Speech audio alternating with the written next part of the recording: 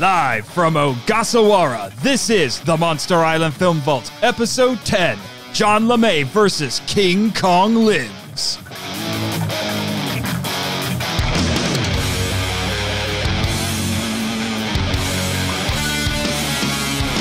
Hello, kaiju lovers, and welcome to the Monster Island Film Vault, a podcast seeking entertainment and enlightenment through tokusatsu. I am your host, Nathan Marchand, the curator of this depository of Daikaiju delights. And with me today, once again, is kaiju author and scholar, John LeMay. What's up, Nathan? It's good to be back. Yes, sir. Thank you. What have you been up to since you were here on the island last? I've been up to a lot of things, but the thing that might be relevant to this episode is, if you like Kong Unmade, my book about the unmade King Kong movies, I have a new version. There's no new content, but it's a hardback edition. So same book, but just a hardback. So if you like the fact that it was modeled after the old Ian Thorne Monster Series King Kong book, the hardback edition is even more evocative of that. So if you're a really big fan or you haven't picked it up yet, it is available in a hardback. Just thought I'd throw that out there, but that's about it. You just finished it, Jimmy? Yeah, he's a big fan. We both have been reading through that book a lot in preparation for this podcast. Nathan, I thought we agreed that Jimmy would not be on my episodes. What? We did that? I thought we agreed that Jimmy would not, just because he and I had a spat, but I guess we don't need to talk about that. It's okay. You had a spat? Really? John wanted to have a tour of your garage and you said no? Jimmy, you jerk. We're going to have a talk about this after the show. I'm sorry, John. It's okay. It might be Jimmy and I are both kind of like redheads. Don't always get along with our own kind. I don't know. Yeah. Story goes, redheads don't have souls, you know. Yeah. But regardless, today you are joining me, as I mentioned during your previous appearance. You are joining me today to talk about quite possibly the most infamous King Kong movie ever made. What I have heard some refer to as the Godzilla vs. Megalon of the Kong film series, King Kong Lives. It is legit my favorite King Kong movie. I've probably seen that one more than any of the others. I've never understood why so many people hate it. Maybe we can hash that out. I don't know. I think so. And then after that, going back to some stuff I had alluded to in the previous episode on King Kong 76, our Toku topic for today will be what I like to call the convoluted King Kong copyright. See what I did there? Huh? Clever little me? I've been reading too much Stan Lee. I got that reference. All right. But in the meantime, speaking of Jimmy, I have to fulfill my contractual obligations and read his entertaining info dump before we dive in so I can make sure we've got everybody on the same page about this movie. And in the meantime, you and I will go watch the film, and through the magic of editing, we will have finished it.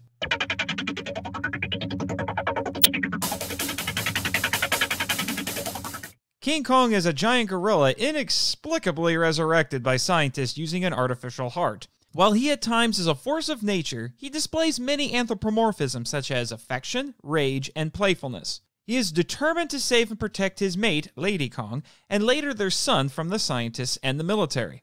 Lady Kong is a huge female gorilla found in the African jungle. Like King Kong, she displays many anthropomorphisms like affection and sadness.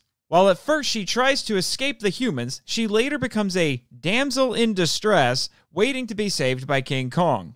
By the end, her goal is to give birth and raise their son, who is sometimes called Baby Kong or Kid Kong in the fandom. Thankfully, his conception is off camera.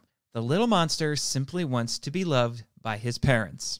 The daring and charming adventurer Hank Mitchell captures Lady Kong and brings her back to the States to give a life-saving blood transfusion to King Kong. When the giant apes escape, his goal is to recapture them in order to protect them from the military. His love interest, the intelligent and compassionate Dr. Amy Franklin, is the scientist heading the operation endeavoring to resurrect King Kong. She is determined to keep the Eighth Wonder alive and protect the pregnant Lady Kong. The insane and gung-ho Lieutenant Colonel Archie Nevitt is hell-bent on killing the apes after they break out of the Scientific Institute.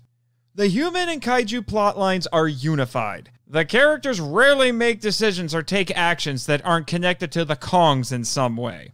While presented in a sympathetic light, the Kongs are the problem. Nevitt and his forces corner them in the wilderness where they gas Lady Kong and force King Kong to jump off a cliff into a river. Lady Kong is taken to a military base while King Kong wanders the wilderness, where he is incapacitated by redneck hunters who bury him up to his neck by blowing up the ground with dynamite. King Kong digs out and kills them. Hank and Amy sneak into the base to free the pregnant Lady Kong until King Kong arrives and rescues her. Nevitt and his forces battle King Kong while Lady Kong gives birth in a barn, but he destroys them all.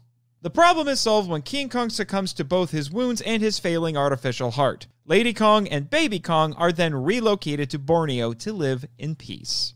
The screenplay by Ronald Shusett and Stephen Pressfield is a simple romantic adventure story with little subplot activity and a handful of disposable secondary characters. The film's special effects were once more created by Carlo Rambaldi using many of the same techniques utilized in the 1976 remake, including suitmation, miniatures, backscreen projection, rotoscoping, and blue screens. Rick Baker didn't return to play King Kong, so the role went to costume performer Peter Elliott, while Lady Kong was played by George Yasumi. That's right, both apes were played by dudes. King Kong was redesigned from the 1976 film, most notably going from black fur to brown, but the suit wasn't as expressive as the one in that film. While accurate to real female gorillas, the Lady Kong suit design is awkward. The miniature work isn't as convincing as the 1976 King Kong, but it does at points feel like a Japanese kaiju film. Shusett and Pressfield attempted to write a semi-satirical parody and action film a la Raiders of the Lost Ark, but the actors play their roles straight, creating a confused and inconsistent tone. Regardless, there is a moderate amount of gravity given to the Kong's plight. Given its outrageous premise and pseudoscience, saying it airs on the side of fantasy would be the understatement of the year. The film was in many ways a radical departure from previous Kong films in that the Eighth Wonder falls in love with a female of his own species. Increasing the fantastical story elements after a grounded first film was a bold but necessary move in order to resurrect King Kong in universe. It also takes several of the tropes from the previous films, such as King Kong holding a woman, and reverses them by having King Kong pick up Mitchell. While there is some minor reinforcement of style from Son of Kong with Baby Kong, this film established the style by being a kaiju love story, which makes it unusual and unique as both a Kong film and a giant monster movie. While producer Dino De Laurentiis wanted to make a sequel to his 1976 remake of King Kong from the start, no one is sure why he wanted to, except perhaps to capitalize on the Kongfrontation ride at Universal Studios. Regardless, it was meant to be an entertaining romp for general audiences, Kong fans, and monster fans. The film was a box office flop, grossing only $4.7 million, with some estimates at $2.2 million, on an $18 million budget. Critics and audiences alike weren't kind, and the film currently has a 3.9 with 5,091 ratings on IMDb, the lowest of all the Kong films. There are a few forces at play. Science clashes with militarism as scientists and soldiers compete over whether to preserve or kill the giant apes. The rednecks hunt King Kong for sport and bragging rights. King Kong's mating instincts and love for Lady Kong compels him to escape the scientists and run away with her. Civilization battles nature when Nevitt and the military attack the Kongs. As silly as the film is, there are themes present. Nevitt represents the stereotypical caricature of a reckless and arrogant military that was becoming more popular at the time. As represented by the film's two couples, King Kong and Lady Kong and Hank and Amy, love is shown to be a powerful positive force. Amy exemplifies altruism and nature conservation by trying to preserve the Kong's lives. Self-sacrifice is displayed by King Kong when he dies defending his family from the military. I have fulfilled my contractual obligations thanks to Jimmy's riffs, so let's see if I survive the Toku Talk.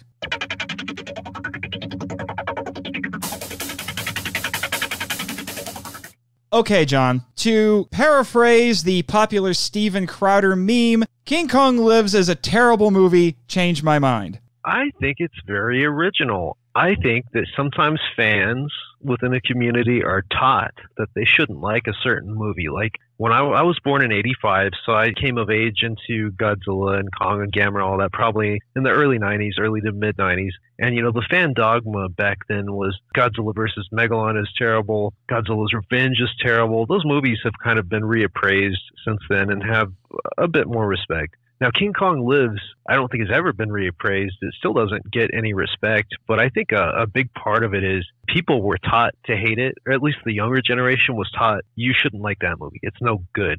But a big part of that, I would say, is everybody who saw, or the adults who saw King Kong in 1976, they just seemed to hate it because it wasn't the original. It was a big departure, so by default, I think they decided to hate the sequel 10 years later. I think if you have a fresh perspective and you haven't been tainted by the fan dogma, I don't see why you couldn't watch King Kong Lives and look at it as a very original, unique monster movie. Because King Kong is very much a character in that movie. He has an arc. He has, to me, it's almost like a jailbreak movie with King Kong because it's like he has to hide from the law out in the swamps, and he's got, instead of being infatuated with a human female, I think it answers the question, what if Kong actually met a female of his species and he does fall in love and he has a son? And I just think it's a really exciting, touching film to me. You're calling it a jailbreak movie.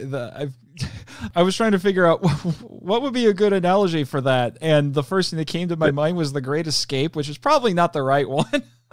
I was thinking more like Cool Hand Luke, because Cool Hand Luke was set in the South, and I seem to remember scenes of him running through the swamps and trying to get away from the law. And I just think of King Kong in hiding out in the swamps, eating the alligators and all that.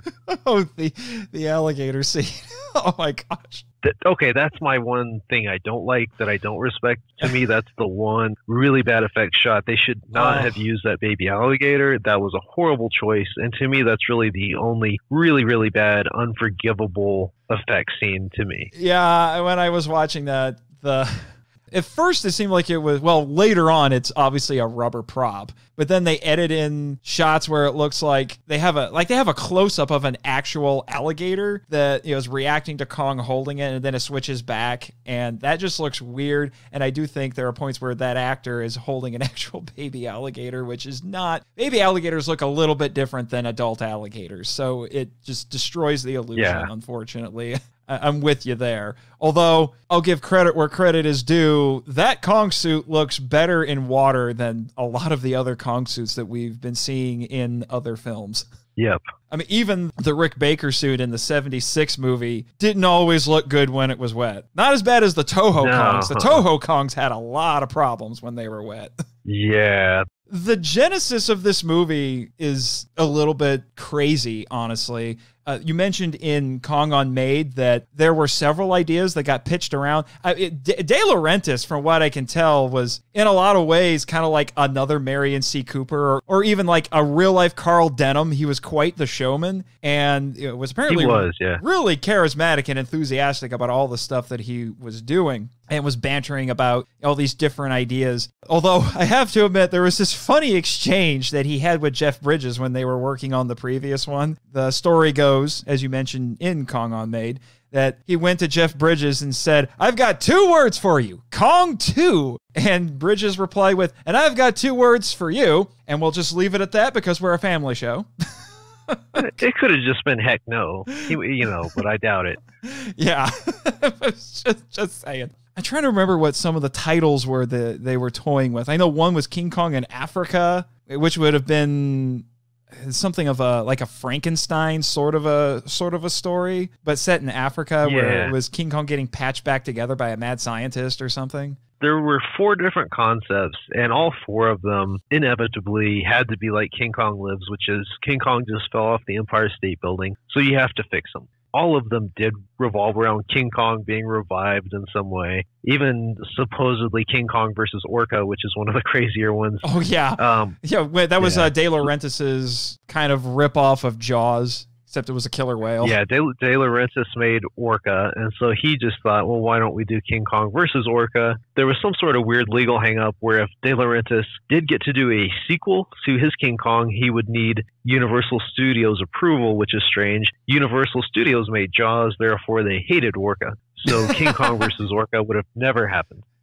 for that Universal reason was kind of De Laurentiis's nemesis there for a while. Yeah. As you'll find out a little bit more in were. the next segment when we talk about the copyright. But my gosh. Yeah, but so one thing about De Laurentiis, somebody right away pitched, oh, well, let's just do Son of Kong for the next movie. And he was like, no, I want King Kong in the movie. But his plans for the sequels, he'd never imagined waiting 10 years to do the next one. He was already thinking, I've got this giant prop that Carlo Rambaldi had built. I want to use it in a sequel to get some more mileage out of it. So he was thinking about shooting the sequel, which was King Kong in Africa, within the next year. And I don't know why that didn't happen or what stopped him. I mean, if he did it 10 years later, why not do it a year later? I really don't know why it took so long. But it is surprising because King Kong 76 made money, made plenty of money. It did, yeah. Yeah, so that's a mystery to me why it took so long. But aside from King Kong versus Orca, there were 3 titles, King Kong in Africa, King Kong in Moscow, and Bionic Kong. And they all seem to revolve around, yeah. I honestly feel like Bionic Kong eventually led to this in some way, shape, or form. And as absurd as the concept of Bionic Kong is, I think actually I would have really enjoyed that.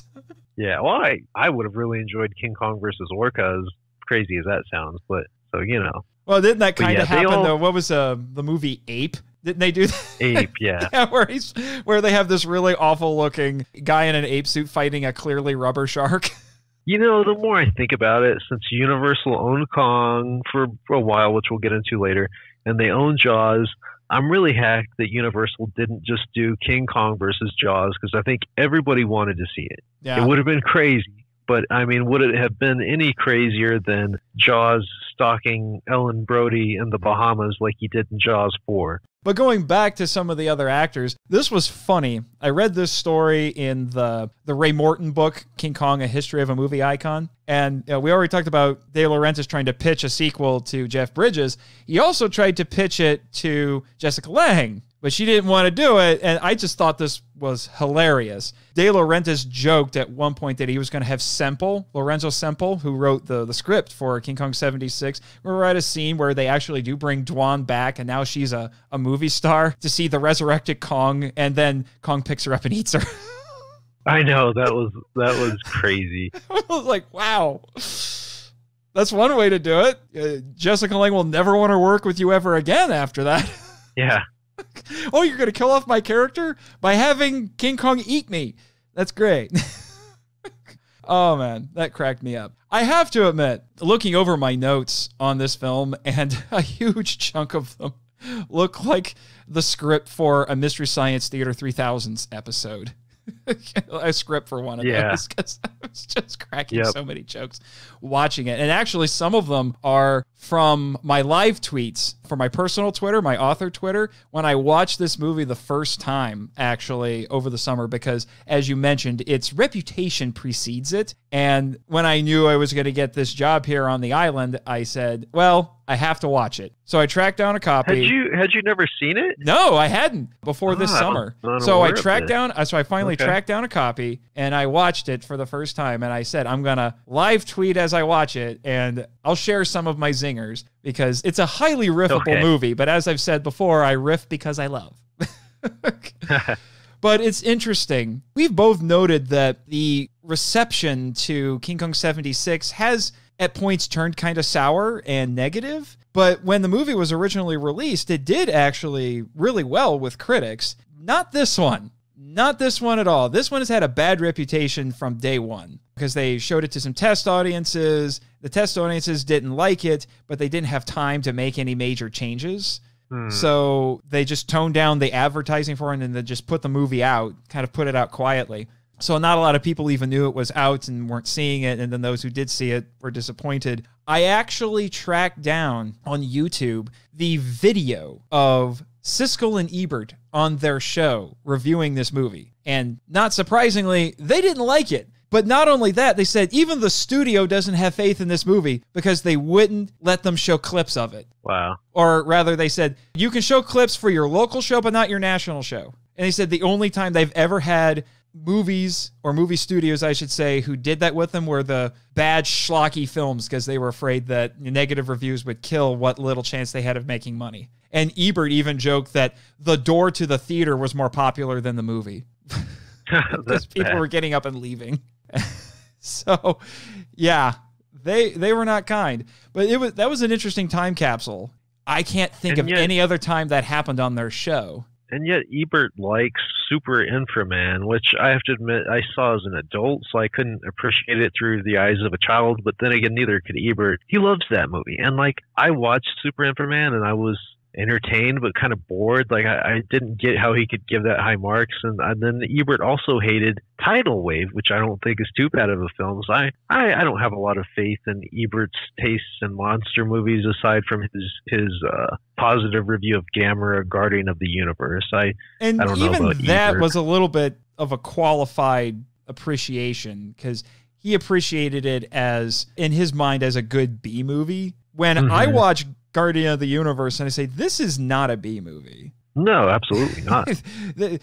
I mean, maybe compared to the two sequels, because that series gets progressively better as it goes. But, so maybe it's the lesser of the three, but my gosh, no, that's not a B movie. I've just always felt like some people get way too hung up on the special effects. And that might have been part of the problem with King Kong Lives is you've got, I wouldn't say outdated effects. There was really nothing else you could do in 1986. CGI was still in its infancy. Suits was all you could do. And I think people just can't accept two people in ape suits that are in love with each other. I think that's the main problem. But I almost think that's almost a sign of immaturity. I don't know how else to say it. I can accept the fact that maybe the effects aren't top notch, but that doesn't take me out of the story as a writer. But that's just me. Now a really, really bad movie like Plan 9 from Outer Space or something where the effects are really bad, sure, I'll laugh at it. But like, I've never understood the people that just hee-haw and laugh at Godzilla movies. I understood that they did the best that they could, and I feel like King Kong Lives actually did the best that it could. So I don't know. I think that's why a lot of people don't like it too, is just that concept with those effects.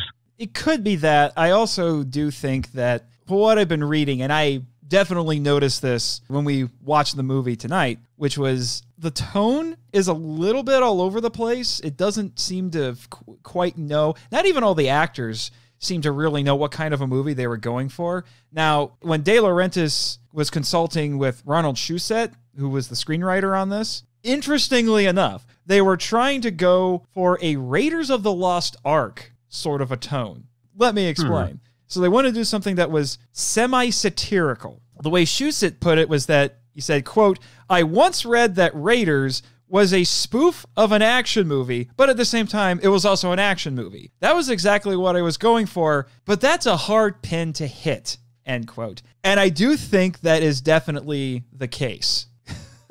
Because you can see it in this. There are points where it is trying really hard to be tongue-in-cheek, even more so than the 76 movie. The 76 movie had a little bit of a satirical edge to it and some self-aware humor, but this one at points tries to be out-and-out parody. Problem is that a lot of the actors were in this film, from what I was reading, were still playing it straight and didn't quite understand what they were going for, which is a little bit surprising considering this has the same director, believe it or not, as the 76 film, Guillermin. And it would be an interesting case study to look at why this film feels so different when it's the same director. Now, mind you, 10 years had passed and a lot of things had happened in Guillermin's personal life. His son had died and things like that. His career was on a little bit of a slide after this. He didn't direct a lot of movies after this and, went more into television and such from what I was reading. But still, some people have said it doesn't quite have the same flair that he would normally have in his films. I mean, this is the guy who also did the Towering Inferno and things like that. Yeah, and I'm not surprised De Laurentiis back then went for a disaster movie director to do Kong. I think that was a very wise choice. That was a big reason why he wanted to make the movie in the first place, is because of the disaster movie craze that was going on at the time. Yeah. One of the challenges that Shusett said he had to figure out with this film was De Laurentiis said, I want Kong back. And he had to figure out some way to bring Kong back. And he said the only way he could think of to do it was in some sort of fantastical way, because there's no way you're realistically going to make this happen. Yep. Which is why I honestly, in a way, I think the Bionic Kong thing actually would have been a little easier to swallow. But instead, he didn't want to do something quite that outrageous. And at this point, 1982, there were headlines being made because Dr. Robert Jarvik had created the first artificial heart. So because of that... Interesting. Yeah, so because of that, Shusett used that in the script, even though he said it was too bizarre and funny to be played straight. And even I was thinking, well, I remember for the longest time I didn't want to watch this movie because when I heard, like, okay, how do they bring Kong back from the dead? Oh, it's an artificial heart. Yeah, because artificial hearts cure falling off a building. Yeah, exactly. Really, Jimmy? You've seen it work for other monsters besides Kong? There's some interesting stories for you. Mr. NASA engineer over here believes in magic artificial hearts. Anyway, so that's kind of the big hurdle you have to get over when you start watching this movie. You have to buy into this concept. See, but I feel like it's like he's already a giant ape, which can't possibly exist. I mean, it's already out there. I don't know. I feel like, in these movies, you throw reality out the door right away. Yeah, you do. Although it is still a little bit jarring because I felt like, and some people actually felt the same way going from Godzilla 2014 to King of the Monsters. It feels like this was a big jump. There is some elements of fantasy in King Kong 76, but this one goes straight off into Fantasyland. Yep. It's a huge jump compared to the previous one, which in some ways is really interesting because the beginning of this movie is stock footage. It's a flashback. Yeah. I even wrote in my notes, even King Kong is not immune to stock footage. Yeah. And my other note was, mind you, this is before I had reevaluated my thoughts on King Kong 76. I wrote in, this was one of my live tweets as well. I wrote in my notes, previously on a mediocre remake. I don't consider 76 to be mediocre anymore, just so everyone understands. Please listen to that episode if you haven't already. Episode 8. But the movie starts making these very direct connections to 76, and then it more or less gets forgotten after that. Because we have a completely new set of characters, and it's a completely different kind of story. Maybe you can help me with this, John, but there is one major plot hole in this movie that still kind of bugs me, which is, why are they keeping Kong alive? Nowhere do they ever explain why they are bothering to keep this giant ape alive for 10 years, essentially on life support. Yeah.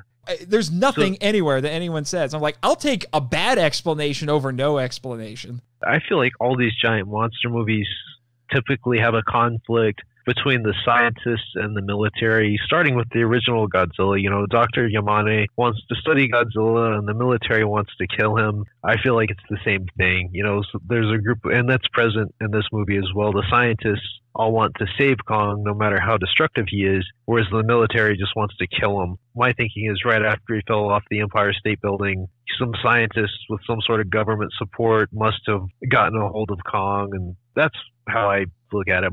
The plot hole for me is how does the bionic heart keep going? Because wouldn't they need to like charge it with a battery every once in a while or something? Like, I don't know.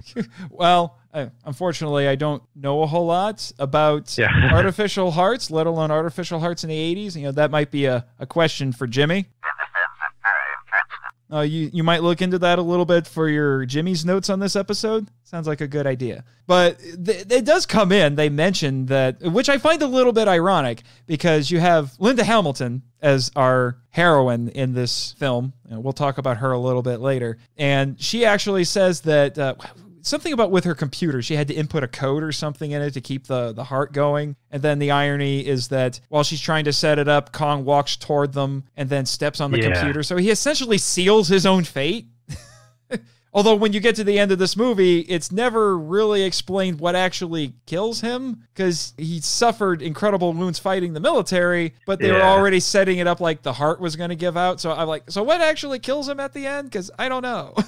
Well, you brought up the characters. You know, Linda Hamilton is Amy, and Brian Kerwin is Mitch, and I can't remember who plays Colonel Nevitt. But what I like about this movie is it brings back the three main character tropes from the King Kong mythos in a different way. You know, because typically you've always got your Jack Driscoll, your Ann Darrow, and your Carl Denham. So to me, what I think is neat is they switched them around. To me, Linda Hamilton is more like the Jack Driscoll. She's more the proactive one who takes action and bosses people around, tells them what to do. She's the one, you know, trying to save Kong. Whereas Brian Kerwin's Mitch character, to me, is actually more like Ann Darrow. He's not an actor, but he's like Ann Darrow in that a lot of publicity is focused on him. He's kind of renowned for being charming and good-looking, you know, like an actor would be. And he's the one that the ape gets infatuated with. You know, we've got a female ape infatuated with a male human, which I'm sure some people thought was funny. That's another touch that I like. And then Colonel Nevitt is maybe like a darker version of Carl Denham, because he's the one who's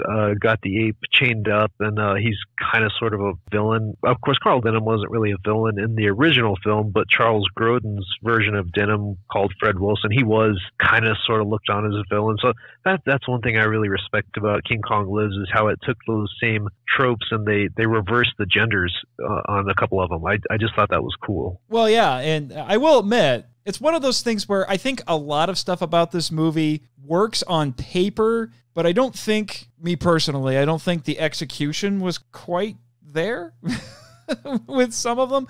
I do like the idea of the gender reversal. It's a little bit subversive. Some might say a little bit progressive for its time. And it sounded like in previous versions of the script, they wanted to amp that up a little bit more than what they ended up doing. Ooh, tell me more when you get a chance, because that's something I've never heard. So please, it's in the Ray Morton book. They were going to have a Lady Kong. It's Lady Kong, not Queen Kong, because we already had a Queen Kong. So we had to come up with another title. And she was going to become infatuated with a big male hunter who was out to get her, and then do all the same things that Kong did with Anne or Dwan in the previous films, carrying him around and all that. And the idea was that it was supposed to make King Kong jealous.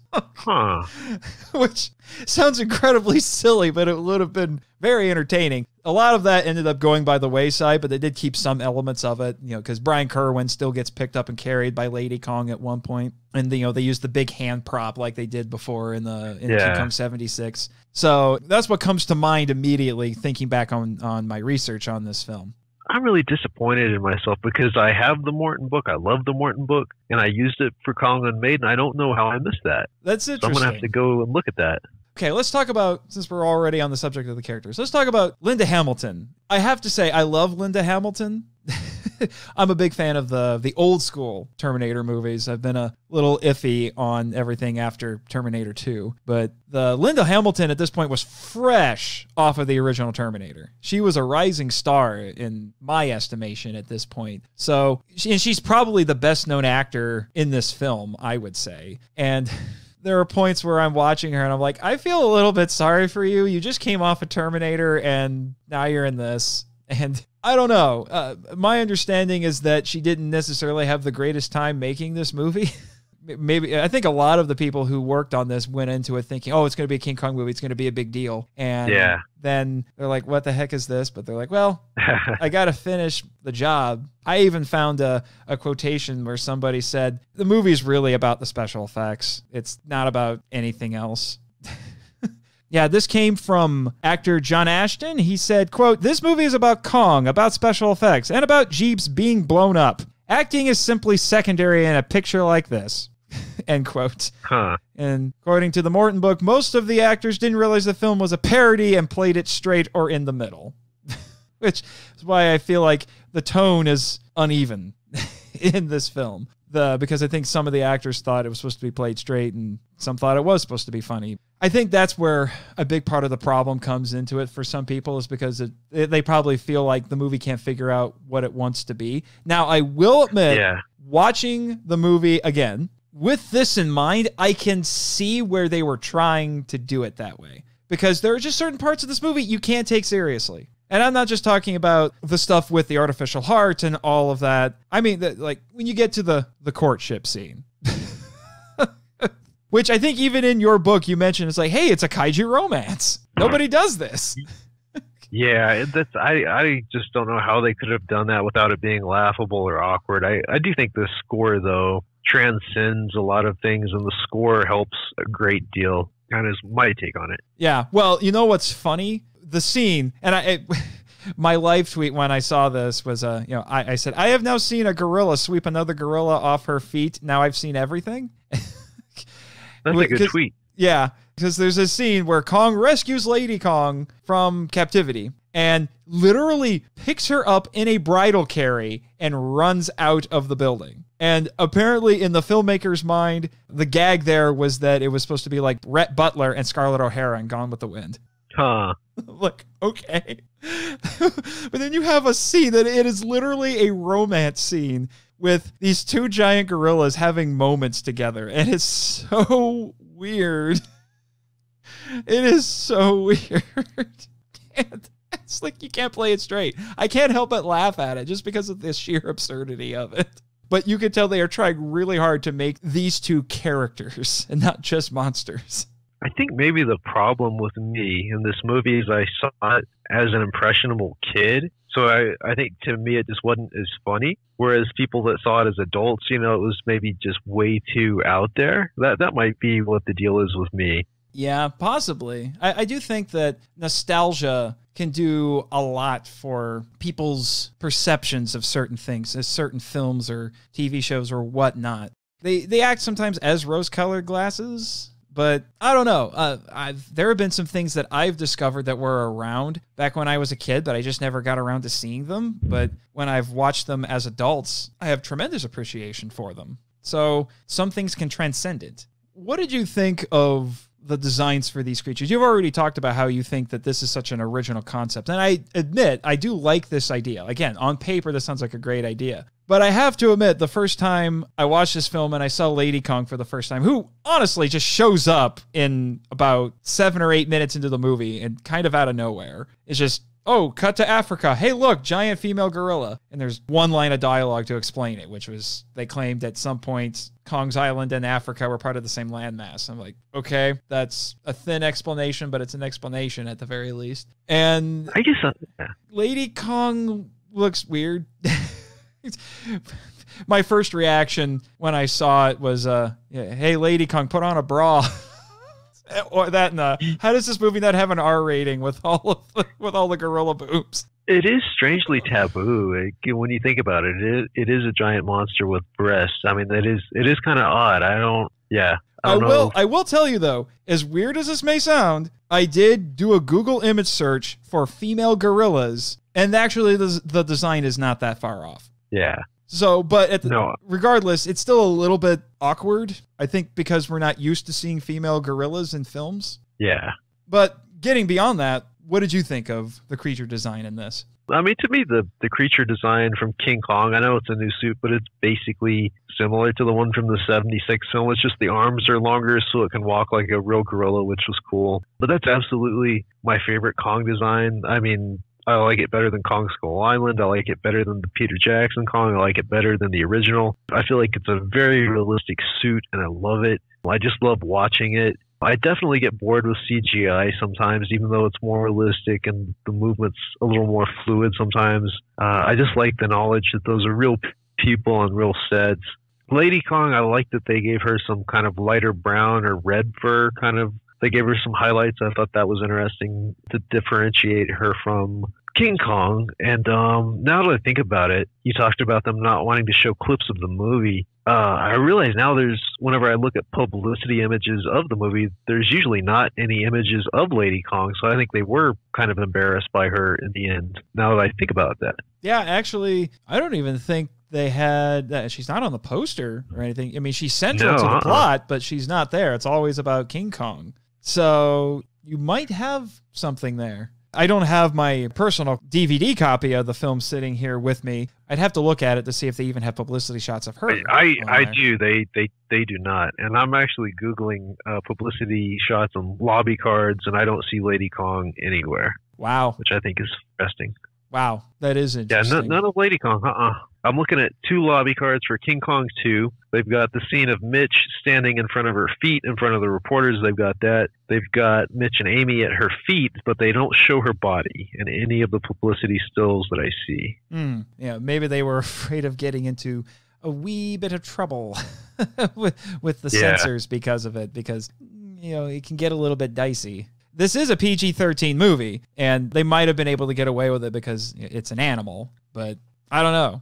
That's probably another good point to bring up is, you know, as a 10-year-old, I probably saw this when I was 10. My parents didn't let me watch, like, R-rated movies or anything like that, and they were a little reluctant to even let me watch King Kong Lives, but it was like King Kong, and I begged them. And it was kind of a shocking movie for me, too. I don't know that I'd ever seen a movie that bloody where Kong snaps the man in half, and the other man, he bites him in half. And so, I mean, for me, as a 10-year-old, that was another very visceral reaction, you know, because I just hadn't seen a monster movie that bloody. And that's even counting the Gamera movies. To me, their blood is not realistic. You know, like when Gurren chops Space Gauss in half, there's no realism there to me. But like when Kong snaps the man in half and he eats the man, I mean, that's pretty intense for like a 10-year-old who'd never seen more explicit films. It's interesting that you bring that up because the whole scene with the rednecks is kind of a problematic element, I think, in this movie. It's weird. It is really weird. This notion that you have this great movie icon and he's suddenly been more or less incapacitated by a bunch of redneck hunters. It's just, I've never thought of that. It's almost like a, you know, oh, how the mighty have fallen sort of a thing. Yeah. I don't know. I will admit it, for me personally, anytime something redneck shows up in a movie or in a story in general, unless it's in my mind done really well, it's a little difficult to swallow, especially when you're using such caricatured versions of rednecks in this. And yeah, I don't feel like they portray the South very well in this movie. I mean, they do like to dote upon the rednecks. Yeah, well, and actually, since you brought that up, I have to bring this up. When I was going through my live tweets in preparation for your visit here for this movie, it has to be my favorite, which I wrote right after that scene where he eats the guy. And I wrote, this was supposed to be Kong speaking, and he says, redneck meat's a little underdone and tastes like cheap liquor and cigarettes, but I was hangry, dang it. That's a good one. I'm really proud of that one. When I was watching this, and it dawned on me, this was something that Ben Avery brought up in the episode on King Kong 76. Most of the deaths that Kong causes in that movie are accidental. But here, he is intentionally going out of his way and essentially murdering people. Now, mind you, they had harmed him beforehand, but still, he goes out of his way to find them and kill them after he gets away. Whether it's the rednecks or the military later, which I have to admit, that military battle at the end actually is pretty epic. And especially since we haven't really seen King Kong do something like that. You kind of get a little bit of it in the Japanese films, but even they didn't go to the extent that they go to in this one. I think that's exactly right. It's like a scene from a Japanese monster movie, but actually done well. I know everybody's still about CGI, but like I like the physical props. To me, it's very realistic in its own strange way, and I think that's another reason why I love the film. Is that it was like a Japanese monster movie, but with better 1980s era effects, because there weren't very many Japanese monster movies in the 80s, which I think was actually a really good spot for practical effect. I think the 1980s was great for that because they were kind of at their zenith before CGI finally took over. So maybe that's another reason why I like the film. And I will admit, all the times that I've watched this movie, I'm still struck by that scene. In a way, it even kind of feels a little bit like an 80s action movie, doesn't it? You know, the hero is charging in against impossible odds and he's getting all bloodied and everything, and he just keeps going and destroying his enemies and things like that. And it's exciting, I have to say. Absolutely. It's exciting. And the ending for it is a little silly.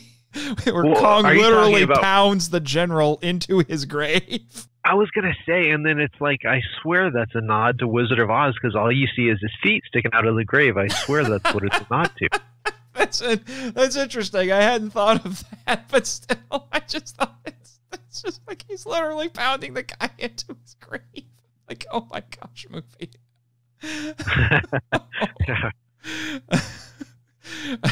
Oh man. But you mentioned, there's a lot of unique elements in this. Another thing that it dawned on me is unique about this that I haven't really seen anywhere else. The kaiju open heart surgery scene. I can't think of another movie other than, I think there's an anime, it's called Dragon Dentist or something like that. I haven't seen that yet. That's the only thing I can even think of that's remotely close to this. So you have this open heart surgery scene in a kaiju movie on a kaiju. And they have essentially a giant claw machine. I'm picturing the little aliens from Toy Story. He's like, the claw. Yeah. It comes in and pulls out the regular heart, which, by the way, they actually researched real gorilla hearts when they made that prop, so they made it look like a real gorilla heart. And then the artificial heart, they said they completely made that up. That's a fantastical design. Although I thought it looked a little bit like a submarine. So I you put that in there, and I'm like, hey, how about we do King Kong and Fantastic Voyage? That would have been great. Toho toyed with that with Godzilla in the 90s. But that whole scene was just really interesting to watch because I've never seen anything like it. It's a little bit mesmerizing. As crazy as it seems, I think that's actually one of the parts of the movie that works really well. It's probably one of my least favorite scenes, but to me, that's like one of the more boring scenes that you've got to get through to get to the good stuff. Because I don't know why, I just like seeing Kong and Lady Kong running around in the wilderness and fighting the military and all that. Yeah, and that's the one thing that's markedly different about this compared to King Kong 76. The miniature work, you had the stuff on the island, but a lot of the miniature work was for New York City, so it's a cityscape. And this one, it's out in the wilderness. I feel like that's another thing that fans can get hung up on that's kind of shallow in my opinion. It's like they don't like Godzilla versus the sea monster just because he doesn't smash a city. And I'm like, the story for this movie really didn't call for Kong to smash a city or climb a big building. I feel like the rural setting actually worked. When we were watching it, did you, or any other time that you've watched this, did you ever feel like that perhaps the filmmakers were inspired by Butch Cassidy and the Sundance Kid when they have Kong jump off the cliff into the river? I will concede that's kind of a bad shot when I watch it again, because I can definitely see that's just a normal human-sized man jumping off a real location, and it's not very convincing, yeah. Yeah, and also... It's also, yeah. Oh, well, what were you saying? Oh, I was just saying, it's just ludicrous that the water could be deep enough in that river that Kong would dive into it, not hit the bottom and hurt himself. And, it's got to be a big, deep river. And You know what else is kind of absurd? The fact that Kong bleeds like a leaky balloon. Because he bangs his head on the rock, and then they just see this giant pool of red that just comes up there. There's like, okay, I know head wounds are deceptively nasty, but he bleeds like a leaky balloon. I'm sorry. Yeah. Which is kind of a running theme because at the end he bleeds a lot. I think they just the like De to show Laurentiis the blood. Kong bleeds a lot. Yeah, they liked blood in the 80s. They were deep into that gore. Well, they got to get that PG-13 rating, Yeah. If the gorilla boobs don't do it, we got to put in the gore for it. Yeah. To backtrack really briefly here, because I forgot to mention this, but we were talking about the scene where he eats the guy. When we watched it tonight, I had this thought. You know what this actually kind of reminds me of a little bit? War of the Gargantuas. Because Gaira. I think that the tone was kind of all over the place with this one too, because they play it as being horrific when he breaks the guy in half and then he finds the one guy and eats him. After he eats the guy, they start playing it for laughs where he's chewing on the guy a little bit, and then he reaches in like he's picking his teeth, and then he pulls out the hat and throws it aside. I'm like, I was thinking of the scene of War of the Gargantuas where Gaira coughs up the dress that the woman he just ate from the woman he just ate. Like, oh man. Except I still feel like in War of the Gargantuas, if it was funny, it was supposed to be darkly funny, but it was still playing into the horror of the scene. Whereas this, I feel like they were subtly trying to make it funny. Yeah. Since we're talking about the tone, one interesting thing to note about this movie is that other than Son of Kong, this is currently, anyway, the only other sequel to a Kong movie in the Eighth Wonder's entire filmography. And we've been talking about this was meant to be a bit more of a parody, and it technically is in line with what Ruth Rose, the screenwriter for the original two movies, what she said when someone asked her, how do you make a sequel to King Kong? And she said, if you can't go bigger, go funnier. Yeah. And that was definitely true of Son of Kong. It was a funnier movie than the original. yeah, now that I think about it, it would have been an interesting nod, probably lost on a lot of people, but had the new baby Kong been born an albino, that would have been, I think, a unique nod to Son of Kong, because he's an albino, if I remember right. He is. Okay, since we're going to talk about the kid, I have some issues with the kid. Mostly because the design of the kid makes no sense. I feel like he should be bigger. I'm thinking, he's what, like 3 feet tall, and you're telling me that giant Lady Kong was that pregnant and gave birth to that tiny thing? I concur 100%. Yeah, it lost me. It completely lost me at that point. It's like, that makes no sense. That must have been the easiest birth ever, because that thing is small. Yeah. And I Googled baby gorillas to see what they look like, and they are way bigger than that. At this point, why don't you just have her give birth to a normal-sized gorilla? Yeah. At that point, it doesn't work for me. That even distracted me as a kid. I knew better than that. Yeah, it does not work. I think they were banking on a couple of things. One, interestingly, they had a little boy, a local boy from Wilmington, where they were filming this. They brought him in, and they actually put him in that costume and had him play the part. And I'm thinking, where is that kid now? Because in some way, shape, or form, I'm hoping he got bragging rights for life. Yeah, I did not know that. That's very interesting. Yeah. I'm trying to scour my notes to find his name, but I'll have Jimmy put it in his notes. I think they were banking on that. And the kid actually does a pretty good job, I would say. And I also think, related to that, I think they were banking on the emotion of the scene to carry it and hope that people don't think too much about how it doesn't make sense. Yeah. Like I said, I'm kind of two minds about it, but it just doesn't work. Plus the design is a little weird. But while we're on that subject, an interesting thing I learned from your book was that there was a planned sort of sequel about the kid. There were 2 sequels in different formats. So Dino, it's kind of funny. He goes to all this trouble to revive Kong. The movie's called King Kong Lives and King Kong Dies. So, I mean, it's kind of ironic. And again, he didn't just want to remake Son of Kong. That was a big thing that he didn't like. But yeah, I think they were thinking that potentially this could be a sequel, and they could do sequels based on the kid. Supposedly, Ronald Shusett thought of this during production. His idea, I kind of like it. I wish it had been made. Some of it sounds really terrible, but okay. So in my mind, this was kind of sort of maybe a little bit of a remake of Mighty Joe Young in some ways, and that's another interesting point is Dino De Laurentiis actually bought the rights for Mighty Joe Young from RKO. So that way no one could remake Mighty Joe Young while he was doing his Kong movies, just because he didn't want any competition. But the idea was that it would be a teenage Son of Kong. He would be about the size of Mighty Joe Young, because if you pay really close attention to the movies, Mighty Joe Young is just a little bit smaller than Kong. So he would have been about that size.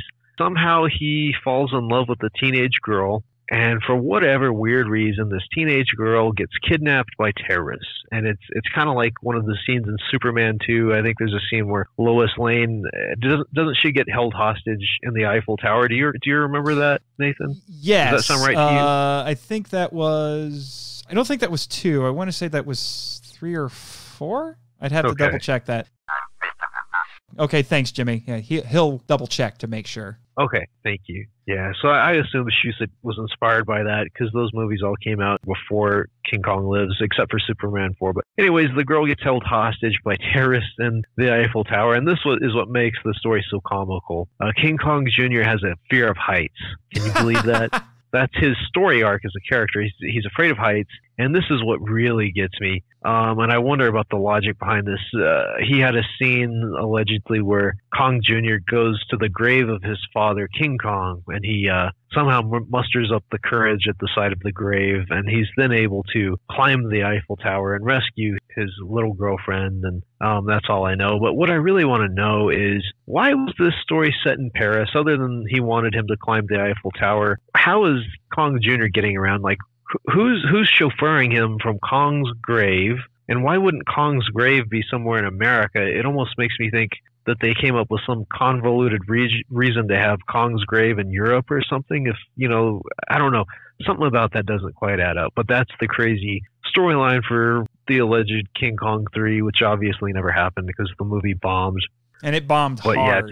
It bombed hard. Actually, later on after this, we should talk about how its failure actually affected the Godzilla series in Japan too, but we can get to that after this. Again, De Laurentiis Entertainment really thought this would be a hit, and they also pitched a cartoon series to star, they called him Kid Kong. They pitched that to Filmation, who was doing, I believe, like the Ghostbuster cartoon in the late 80s and stuff like that. Real Ghostbusters. Yeah. An animator named Robert Lamb, a really nice guy. I talked to him for the book. Such a nice guy. He shared his drawings with me. I'm really indebted to him for that. They hired Robert Lamb to do some drawings. The producer from De Laurentiis Entertainment, it wasn't Dino himself, it was just one of the other producers. He wanted Kid Kong to have all sorts of superpowers. He was going to be able to grow or shrink in size. He was going to be able to shoot laser beams out of his eyes like the Hanna-Barbera Godzilla. He could fly. He could even fly in outer space and go to other planets. I mean, this producer's ideas were crazy. And Robert Lamb was the one who reined him in, and he was like, well, let's just set it on Earth, and let's just give him one power, because if he has too many powers, he's way too powerful. So his Kid Kong superpower was that he could grow or shrink in height, so that way he could be a human-sized character and interact with the other human-sized cast. He was a genius. He built a submarine out of coconuts that was called the Coco Nautilus. Oh my gosh. I mean, again, just remember, this is like a kid's series, so I mean, it was supposed to be out there and fun and fantastical. It really couldn't actually be a sequel to King Kong Lives that's set in the real world. It would have been a more fantastical version of that. Yeah, that's taking the fantastical elements and cranking it up to 12 at this point. Yeah, and another funny thing is the villains in the series harken back to the Kong 76. It was the Petrox Oil Company. I know. They were the villains, yeah. No storylines actually got submitted. It was just a bunch of concept art for different vehicles and characters and villains. Yeah, so it would have been called Kid Kong. And again, I think just because the movie bombed, I don't know if they didn't do it because the movie bombed. Actually, the reason I read was De Laurentiis Animation would not give Filmation enough control of the project, so I don't think Filmation wanted to do it. And that's partly what collapsed it. Yeah, that sounds all kinds of crazy. So, yeah, King Kong gave birth to a superhero monkey. Yep. That almost would have been like if Toho or somebody back in the late 60s decided to make a Minya anime. Yeah. And I don't know how that would have been received. I think you shouldn't even get me started on this one, Nathan, because I think they did, because Toho in 1969 connected with Filmation to do a Godzilla animated cartoon, and then right after that they did Godzilla's Revenge, which features Minya in a very prominent role, and Minya can shrink and grow in size. Oh, so no. I personally have a theory that had Godzilla had an animated cartoon show, I think Minya would have been very prominent, and I think that he very well could have grown and shrunk in size and communicated with the human characters on the show. That's just my own conjecture, but anyways, I should go down that rabbit hole. But yeah, and actually, now that you bring it up, didn't you say that Kid Kong's primary superpower would have been he could change size? That's right. Yep. So he could Minya on Fantasy Monster Island. That's right. Crazy. Yeah, but actually, so King Kong Lives has some very interesting Japanese aspects we can talk about. Yes, let's do that. Number one, Brian Kerwin, the star, he said that he saw the Japanese version, dubbed into Japanese, and he said that he preferred that version because it reminded him of a, quote, Akira Kurosawa film, which I think is funny. Yeah, I do think so, too. I'm like, yeah. Okay. And then, actually Japan, they had high hopes for this movie. They called it King Kong 2, and they had two very notable video game tie-ins that were kind of cool. And actually, Mechani-Kong kind of sort of is in one of the video games where King Kong has to fight these robot Kongs to save Lady Kong. I would love to play that video game if I could ever find it. I actually wouldn't mind giving that a try myself. And let's not forget the amazing Japanese poster for this movie. Oh my gosh. That is 10 times better than this movie.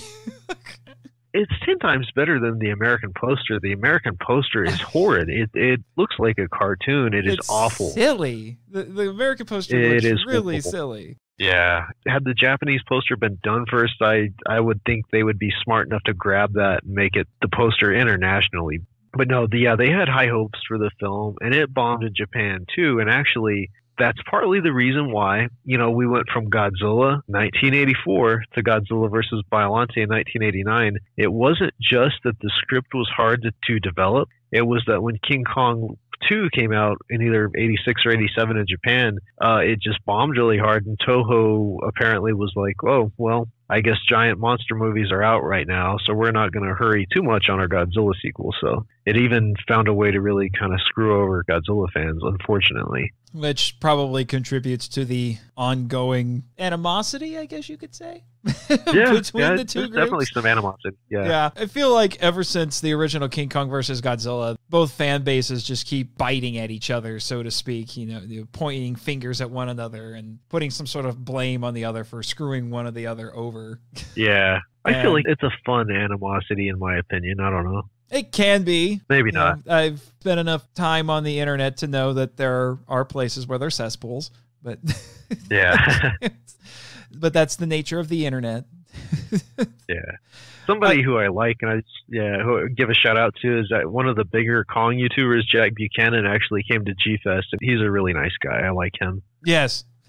Just as a quick side note, I'm really looking forward to G-Fest. Well, not next year, this year. Yeah, this year. I'm really hoping to get out there. It'd be nice to have a little vacation from the island, and be back in the States and hanging out with all of you guys. It's like Kaiju Mecca. G-Fest every year. Do you think you could bring Jimmy to do like a War and Space panel? Do you think he'd do that? What do you think, Jimmy? Oh, well, I guess that is true. Somebody has to stay behind and take care of the studio while I'm gone. I understand, Jimmy. I totally understand. Someday, man. Someday. Just to bring up something actually here really quick, it's interesting that Lady Kong actually is here on the island. Her and Kong don't hang out a whole lot, though. I think she's still a little upset with his penchant for human women, particularly blondes. Yeah. So they pick little spots on opposite sides of the island and keep to themselves. Although, too bad. Although, interestingly, I do think Kid Kong and Kiko have a pretty decent relationship, being half brothers and all. Unlike Minya and Baby Godzilla. I heard they used to didn't like each other, but I don't know if that's true. Well, Junior kind of thinks that Minya's a pansy, so... well, they're all together in a little Toho TV series now. I don't know what it's like behind the scenes, but I take it you've seen those little YouTube clips. I've seen some of them, Godzilla. Yes. They're very amusing. So, I don't know, something's going on there. As I was saying, I have a lot of notes about this film, weirdly enough. We don't have enough time for me to go into all of them, although I do have one last little tweet here from my live tweets I do want to share, because it was this weird thing I noticed while watching this movie. And the tweet says, "Ugh, King Kong never once beat his chest. 1 star." But the baby does. I couldn't believe it. We get through this whole movie, and King Kong himself never once beats his chest, even though he had several opportunities to do so. But at the end of the movie, we see the little baby do it. So that's a legitimate fan complaint there. King Kong never beats his chest. It's just so bizarre. Now, I'm being funny when I say 1 star just because of that, but there are fans who will do stuff like that. Exactly. Yep, there are. It's just absolutely absurd. Other things should be evaluated and taken into consideration. Yeah. If you're going to give something 1 star, you better have more reasons than just that. Yeah. This is something we've been talking about a little bit, and this is something I've also brought up in a few of the previous episodes with some of my guests. Ray Morton specifically brings this subject up in his book when talking about this film, which is that he feels like resurrecting Kong for this movie robs the Kong myth of its power, because the whole idea is that Kong is this tragic mythic hero, and that perhaps there's only one King Kong story. And I feel like that's a little bit limiting, though I will admit it seems like filmmakers and storytellers have had more trouble coming up with, for whatever reason, coming up with more stories for King Kong as opposed to Godzilla. But I do think that's in large part because that first movie is just so perfect in its simplicity with that story that it's hard to follow it up. What do you think, John? Yeah, I would have to agree with that.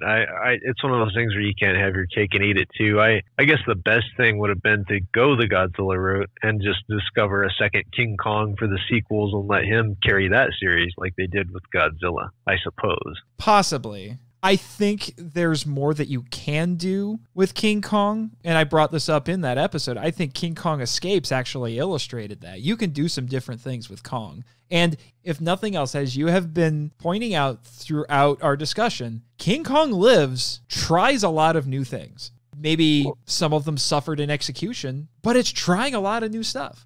I feel like the ending of that one's pretty powerful too, because it's like he just had his son and then he dies 2 seconds later. I feel like that's a fairly impactful ending, you know? Yeah, I would agree with you. I do like the ending, getting past the baby Kong design, the kid Kong design, whatever you want to call him. But the emotion of the scene, I do think works. I think this should just be taken as a challenge for storytellers to see if they can take King Kong and do some more things with him. If Toho can do it for Godzilla, come on, it's the eighth wonder of the world. You can do that with him. Yeah, absolutely. And with that, we will now move into one of the more confusing aspects of the King Kong legend, that being his copyright in the Toku Topic.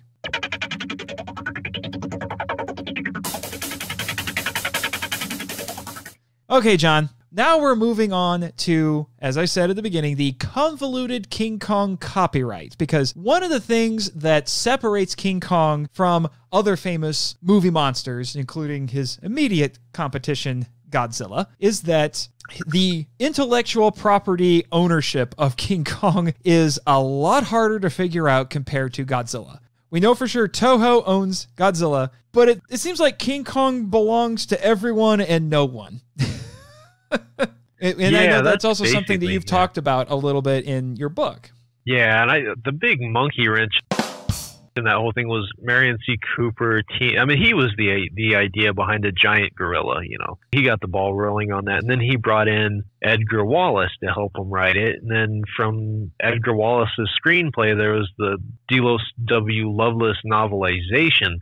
So it's like, okay, you've got Cooper created the idea of the giant ape and produced the film. Then you've got Edgar Wallace in there and the Lovelace novel. And then RKO released the film. And basically, because RKO released the film, they considered themselves to be the owners of Kong, whereas Cooper considered himself the owner of Kong, although Cooper also gave a few concessions to the Edgar Wallace estate about his contributions. But yeah, early on, Cooper wanted to make some additional King Kong sequels outside of RKO, which the main one was Tarzan versus King Kong. And he had some discussions with different RKO executives about, can I actually use Kong?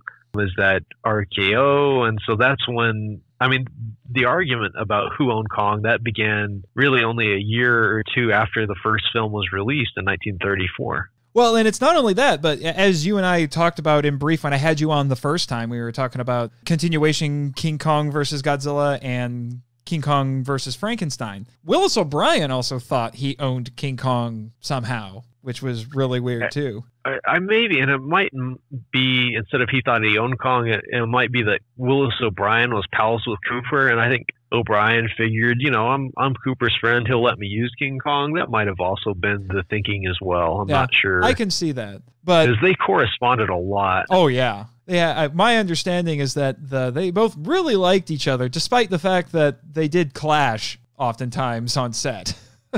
Yeah. But I do think they had tremendous respect for one another.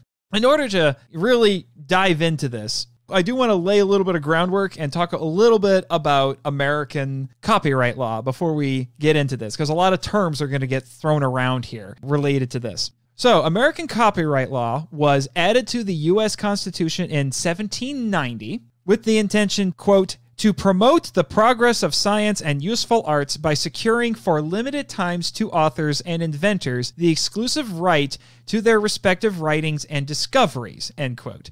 Authors were granted exclusive rights to publish and sell, quote, maps, charts, and books, end quote, for 14 years with the option to renew them for another 14 years if they were still alive. Now, the law has been revised several times since then, most notably in 1831, 1909, 1976, interestingly, when the previous Kong film was released, and 1998. And each time, the length of the copyright got longer. And currently, it now stands at 70 years plus the lifetime of the author, which I will admit seems a little bit crazy. So essentially, if you write something, so, in your case, John, we'll say, you wrote Kong Unmade. Your copyright on Kong Unmade will last 70 years after you die. That's pretty extreme. Yeah. Yeah. I guess part of me does kind of wonders, like, what are you going to do with it after that? Yeah, basically your heirs will just fight over it, I guess. Probably in one form or another. Oh, man. And so copyright law pertains to what's called original works of authorship in any tangible medium of expression. And these can include literary works, so books, musical works, dramatic works with accompanying music, pantomimes and choreographic works, which I find interesting. So I guess that means dance choreographers can copyright dance choreography? I'm not sure. I've done a lot of ballroom dancing in my day, so I kind of wonder about that now, actually, now that I think about it. Pictorial, graphic, and sculptural works, motion pictures and audiovisual works, which is what we're talking about here, sound recordings, so my podcast is copyrighted to me, architectural works, so that's interesting. So if you're an architect, your works are copyrighted to you. Really, Jimmy? The board of directors is trying to lay claim to my podcast? I'd love to see them try. Bring it on. I'll fight you like Dino De Laurentiis. Now, a pertinent term to what we're going to be talking about here is what's called public domain. And public domain refers to creative works that are no longer protected by the laws governing intellectual property. The idea being that it now belongs to the public and anybody can use them. And there are 4 ways that this could happen. The most obvious way, which is a lot of what we're going to be talking about today, is the copyright just simply expires. So a lot of classic literature, Frankenstein, Shakespearean plays, things like that, they are no longer under copyright. They are considered public domain because the author has long since died and no one else has laid claim to him. Could also be that the copyright owner has failed to follow up on copyright renewal. The copyright owner deliberately places his work in public domain, which is known as a dedication, or copyright law does not protect whatever type of work that we're talking about here. So things like theory, so if they have a scientific theory, you can't necessarily copyright that. And in this case, when we're talking about King Kong, you've already mentioned some of the things that was going on at the beginning of it. It really gets ramped up in the 70s because what happened was when the Lovelace novelization was published, that was 1932, so a year before the movie's out. And at that time, copyright lasted for 28 years. The copyright for that novelization was never renewed, so it expired in 1960. And then what happened was when De Laurentiis was trying to get the ball rolling for the 76 remake, Universal, as we were hinting at before, his nemesis, was also trying to make a movie. And then, because there were these 2 competing projects, De Laurentiis got into a huge legal battle with Universal. Yeah, so Universal, I think it started with the novel. If I remember right, it might have been Jim Danforth who had done the stop motion effects on When Dinosaurs Ruled the Earth. He had been wanting to remake King Kong since, I think, 1974 or 72. And I think it was he who brought this to Universal that there was possibly a loophole due to the copyright lapse on the novel. And that's why when Universal on their project, The Legend of King Kong, they could never do anything that was in the movie, but it wasn't in the book. Like King Kong's fight with the T-Rex, that was original to the movie. It's not in the novelization. I believe in the novelization he fights a Triceratops. And so that's why in The Legend of King Kong, he fights Triceratops. Now, it didn't hinge entirely upon the novel. Universal, it's very confusing. You could write a whole book on this. Oh, yeah. What made Dino win out in the end? Now, Universal, they still would have had to have paid something to RKO, but it was just basically Dino offered to pay them more. He was willing to give them more money and a percentage of the film's actual gross, and that's why he won. And Universal, if I'm not mistaken, they still had the option to make the film after Dino finished his film, but they realized, if he's going to beat us to it, there's no point in that, so they gave up. What happened, though, in the late 1970s, it finally came to a head. The Cooper estate, headed by Richard Cooper, which was Merian C. Cooper's son, I don't know all the details, but Richard Cooper and the Cooper estate, they actually did win in court the rights to King Kong. They proved that RKO did not deserve those rights. Cooper deserved those rights. But then ironically what happened is Cooper, once he got the rights, he immediately sold the film rights to Universal. I know. And Merian, and so Cooper, all he kept was publication rights. So today, if you see the King Kong novelization in print, the Cooper estate is who's getting the money from that. And that's why any King Kong print materials, that's licensed to Cooper, but film licensing was Universal. That's why they had the Universal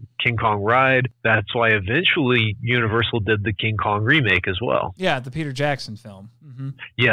Yeah. As Ben Avery pointed out, in a way, Universal made it out easy with this. They essentially got paid money to not make a movie. Yep, exactly. My understanding is that the whole thing got started because RKO was very good about keeping King Kong from being remade. They had a no remake rule, and that was in large part because of Merian C. Cooper. He didn't want people remaking the movie. There was a whole to-do about the Japanese films and how those came about. That's a whole other can of worms that is kind of related to this. But when Merian C. Cooper died in 1973, it sounded like RKO was a little willing to relax their no remake rule. And that's when De Laurentiis approached them to remake it. And then, all the stuff that you were talking about, it was supposed to be that it was a verbal agreement. And then there was all this talk about what does a verbal agreement actually mean. And when Universal found out, it seemed like they were going with De Laurentiis instead of them to do the remake. They then sued for $25 million in damages. Yeah. Saying that RKO had done a breach of contract and that they were guilty of fraud, and they accused De Laurentiis of international interference with advantageous business relations and unfair competition. Wow. all because of all this. Supposedly there was a verbal agreement, and there was a lot of miscommunication and studio politics and everything related to that, and it's incredibly difficult to try to unravel. As I said in the previous episode, you could write a whole book about these shenanigans that were going on. There was so much confusion. Yeah, and I still don't understand how it works where Kong Skull Island started out at Universal with Legendary. Legendary Universal were co-producers, and somehow, I don't know, Legendary bought them out of it so they could do it within the Godzilla universe. And then there's a whole thing supposedly that's why it's called Kong Skull Island, and he's never really called King Kong. Yeah, that's something I'm not clear on. Yeah, I wondered about that. Yeah, I am not clear on how that works at all. I have no clue. And again, we're not getting Godzilla versus King Kong. We're getting Godzilla versus Kong. Yeah. I don't know how that works. Yeah. And what's funny is it sounds like De Laurentiis was surprised by this whole thing, but he thought he was in the right because he had a signed contract. So he just kept going on making his movie.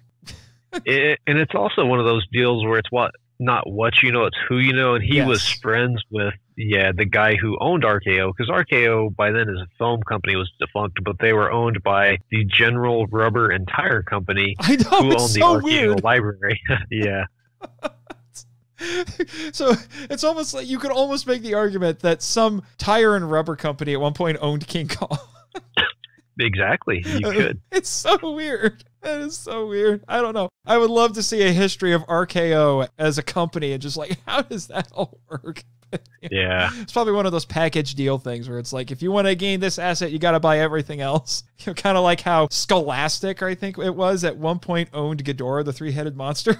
Oh, really? Oh, like the VHS rights to the movie? I had forgotten about that. I had completely forgotten that. Yeah, it's probably one of those weird things. But when this whole thing was going on, Universal honestly thought that their ace in the hole, when they were doing The Legend of King Kong, which was their production, and they were going to actually set it in 1933, make it a period piece. So they thought their ace in the hole was that they said, hey, we can use the novelization. It's in public domain because the copyright expired. Ha! Yep. So they said, our movie's going to be based on the novelization. You can't get us. So for a brief time, there were 2 movies in production. But in the meantime, they were all filing counter lawsuits. So RKO filed a counter lawsuit against Universal, and it went to the federal district court, and it was for $5 million for copyright infringement. And they filed an injunction for the studio to stop promoting their movie. De Laurentiis filed his own suit for $90 million in damages for copyright infringement and unfair competition. And he filed an injunction on Universal. And then Richard Cooper stepped into the middle of all of this, and then he got involved with it because he thought that his father still owned all the rights. So it was a just a giant mess. So it essentially turned into this race between Universal and De Laurentiis to who could start production first. The idea being that whoever started production first would get their movie made because the market couldn't really support 2 King Kong movies at the same time. Yep, that's part of it. Yeah. Supposedly Universal approached De Laurentiis about settling. After he announced he had started filming, they discussed doing a joint production, but De Laurentiis didn't like Universal's demands, which is that they wanted their script to be used, and they wanted merchandising and sequel rights. Finally, Paramount, who was distributing the 76 version, went to De Laurentiis and said, you need to settle this or we're pulling out. So then after untangling all of these claims and counterclaims, the judge ruled that all rights to the name, character, and story of King Kong, other than those of RKO's films, belonged to the Cooper estate, and all profits they earned from it were to be awarded to Richard Cooper. And then, like you said, Richard Cooper then sold the rights to Universal, keeping the publishing rights. And I think now RKO's library is owned by Warner Brothers, isn't it? Last I checked. Oh, that's right. So maybe that ties in a little bit to Kong Skull Island. Yeah, because that was Warner Brothers. Yeah, it was Warner Brothers who distributed that. So essentially, the rights to King Kong were split up between RKO, which is now part of Warner Brothers, Dino De Laurentiis, Universal, the Cooper estate, and then there are parts of it that are in public domain, which is why you see a lot of unlicensed Kong material floating around. But you have stuff like Queen Kong and a lot of other Kong-related knockoffs that came about because of Kong Mania, which, going back to King Kong Lives a little bit here, I wonder if, there's a scene where they were talking about Kong Mania being a thing when they, all these people who are huge fans of Kong and they're hearing that Kong's being brought back to life and all of that sort of stuff. I wonder if that was a bit of a reference to that. Could have been, yeah. But then the next crazy chapter of this whole thing, this has become one of the most infamous lawsuits, for what I understand, in, I guess, copyright history because of how absurd it was and how quickly it got thrown out, which was Universal versus Nintendo over Donkey Kong. Have you heard anything about this, John?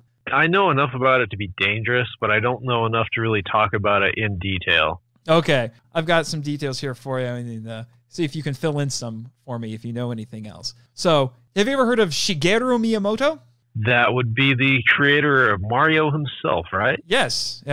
He was a programmer over at Nintendo. He's created a lot of their big games, including Mario. He also created Donkey Kong. He does admit that the game was inspired by King Kong. In fact, when they were first working on the game in the late 70s, early 80s, they used King Kong as a placeholder before they settled on the name Donkey Kong. Obviously, the game is a little bit similar. You have an ape that kidnaps a young woman, climbs a tower, and the player character, Jumpman, who later became Super Mario, has to rescue her.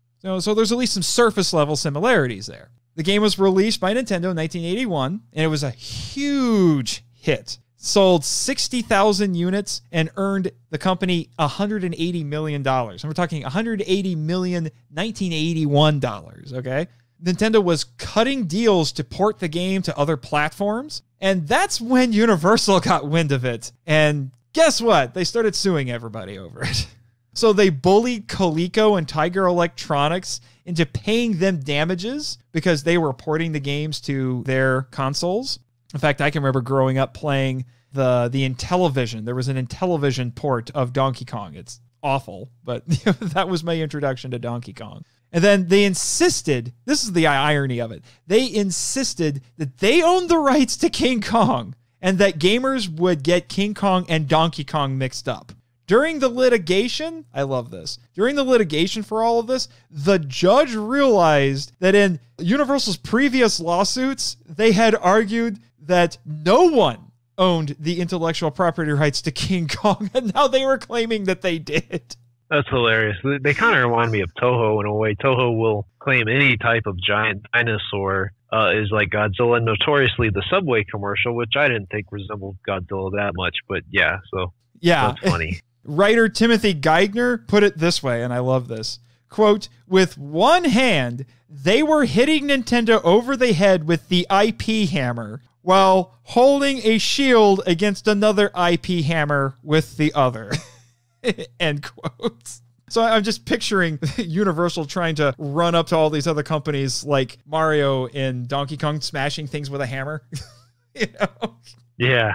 And then obviously, the lawsuit just got thrown out at that point because He just said, you got nothing. You have absolutely nothing on this. Oh my gosh.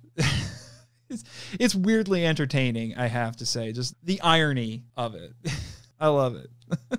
Anything you could add to that? Not on. I love Donkey Kong games. I halfway thought about my King Kong book putting in the unmade Donkey Kong games and like an appendix, but I was like, no, that's a little too out there. I don't think that fits. That would have been amusing, I will say. Maybe whoever makes another Kong-related anything, they need to put a little tie on King Kong like Donkey Kong has now. Yeah. That'd be funny. Just to kind of stick it to Universal and Nintendo or something, just to be funny. Yeah, but it hasn't stopped there. There have been some other litigation and things, some more minor things, I would guess, since then. You had Joe DeVito, who was the author of a novel, I believe, or is it a comic? Is that what it is? It actually might be both a novel and a comic at this point. We'll have to ask Jimmy later. Yeah, he agrees. He'll look into that. But it's called Kong, King of Skull Island. And this guy, when the movie Kong Skull Island came out, he tried to sue Legendary Pictures as he claimed that he had created the Skull Island universe. Which doesn't that by extension mean he created the MonsterVerse? I mean, that you can start getting into some really crazy things saying that at this point. Because Skull Island, the film, is not its own thing.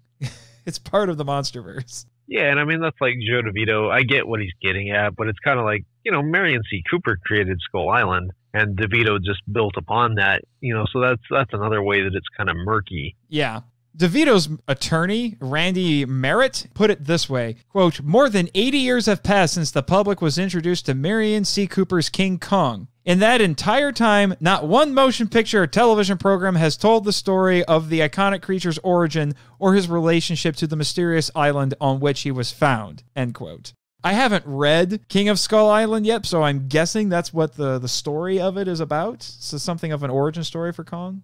That's right. And then there was also a film project in competition with Kong Skull Island called Skull Island, The Blood of the Kong. And that was by, I think, Neil Marshall and somebody else. And it was going to be a prequel where pirates crash land on Skull Island and the natives are like breeding these giant apes. So there would have been multiple Kongs. And then I'm not sure what exactly happened there. I think just Skull Island, Legendary's version canceled that. And then amidst all of this as well, there's talk of a TV series called Skull Island, which I don't know how the legalities for that work either. And I think that's probably been canceled by now because it would be in development for like 2 years or more. So I'm assuming that's not going to happen. I have to say, Blood of the Kongs actually sounds really interesting. I would have actually been excited to see that. Yeah, that does sound interesting. This is why, like I said, because of how murky all of this is, that's why you see the name Kong showing up a lot. There's actually a brand of dog collar or dog products that's called Kong. Yeah. And you have Donkey Kong. I mentioned before you had Queen Kong, which was one of those King Kong knockoffs that came around in the mid to late 70s after the 76 version. That name can get used, it seems like, by anybody, anywhere. It just gets thrown around all the time. Interestingly, though, and I wonder how they got away with this, but there was a popular professional wrestler for a while back in the 80s named King Kong Bundy. You can get it thrown around as much as you want and probably just say, well, we claim the novelization, because that's the part that people can point to and say, we're just using that. Yeah, it's crazy. It's definitely maybe gotten a little out of hand there. I don't know. Well, and then, what is it? There's been some animated series that use the name Kong. We had like Kong King of Atlantis. And I think there was something on Netflix. It was an animated series for a while. Yeah, and I want to know, like, who's getting the money on those? The Cooper Estate, Universal? Is nobody getting money off of that? I have no clue. It's just one of those things. Intellectual property law can get really hairy. Yeah. There's a lot of things that are going around.